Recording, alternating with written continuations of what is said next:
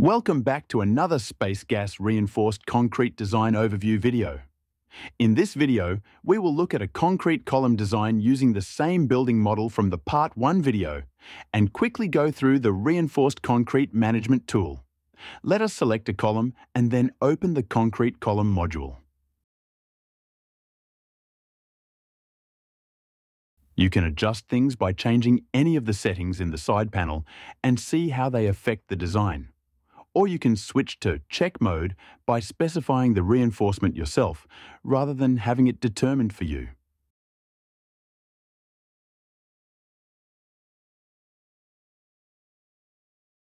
The column and its cross-section are shown in the panels at the top, complete with a full reinforcement specification.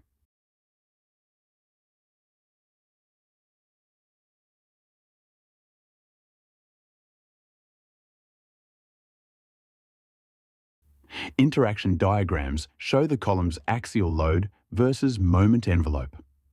They also include the load case points so that you can compare the design actions with the column's capacity at a glance.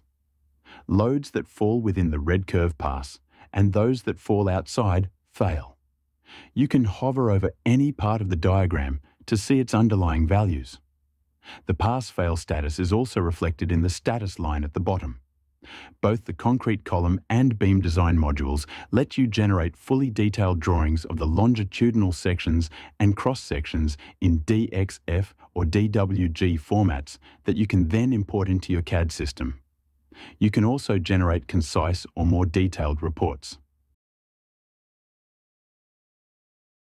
Now let's open the concrete management tool.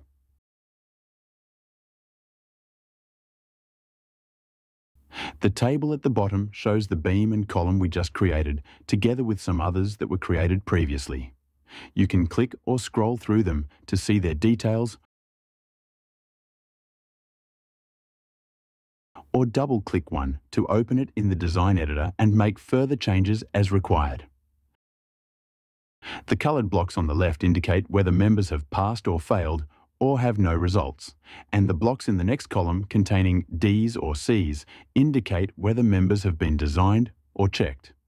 One of the most useful things about the management tool is that you can redesign or recheck all your beams and columns in batch mode rather than having to open and process each one separately.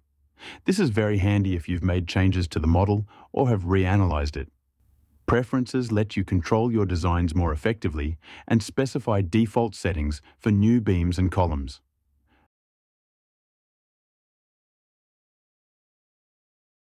Finally, various types of summary or detailed reports can be viewed or printed from the management tool.